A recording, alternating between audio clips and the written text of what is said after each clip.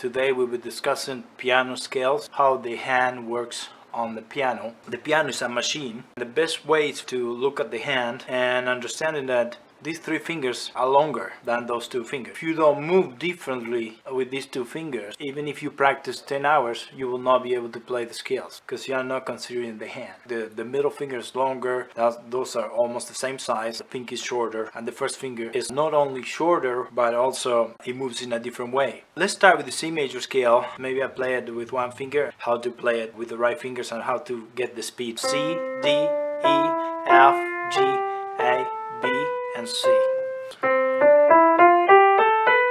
1, 2, 3, 1, 2, 3, 4, 5.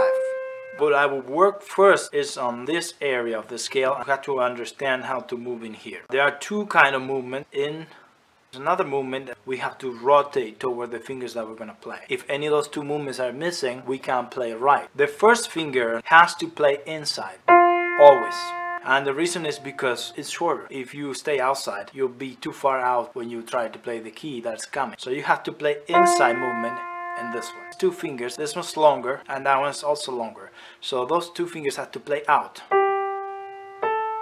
And because this one's already getting a little bit smaller, you have to play in.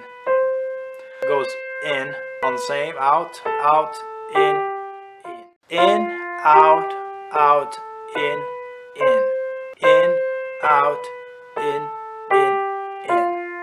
We need to add also a rotation.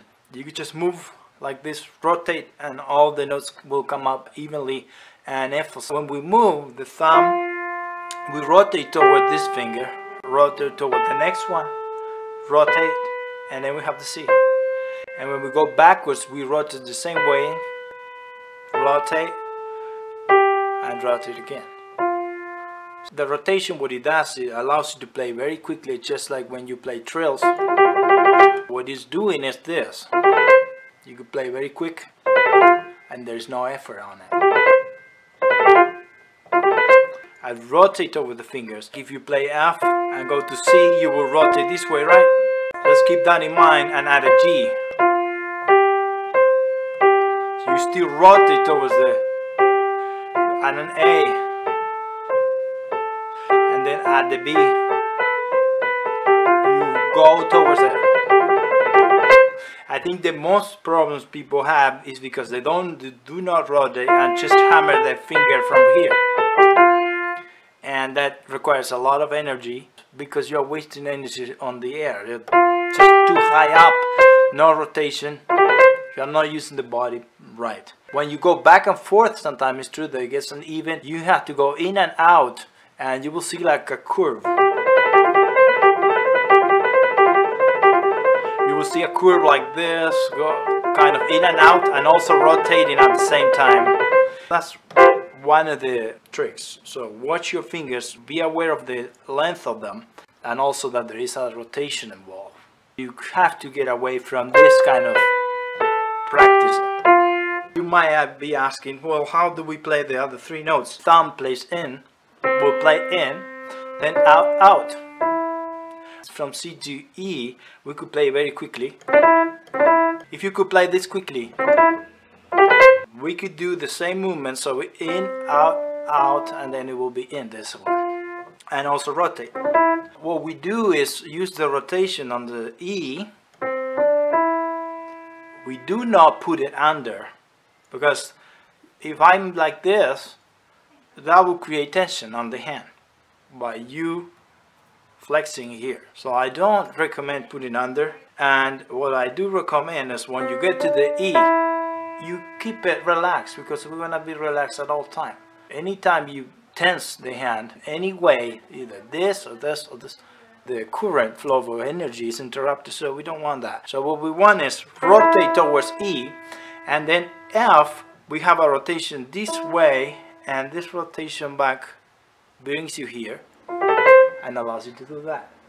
So I'll show it again. So we have rotate towards it and then back. So when you play it, they all come evenly and quickly without practicing. It's almost extreme speed. So Now if you want to do it descending, it's the same principle. From C to F, you will have to rotate towards F and also go in. And then if you want to stand this, know that all we have here is the fourth finger. But for any switch, we want to rotate and go towards this one. And then we stand it there. So let's say we got same thing. If you're descending, important things to keep the fingers that don't play relaxed. So that means if you play G, you will not tense up these two fingers.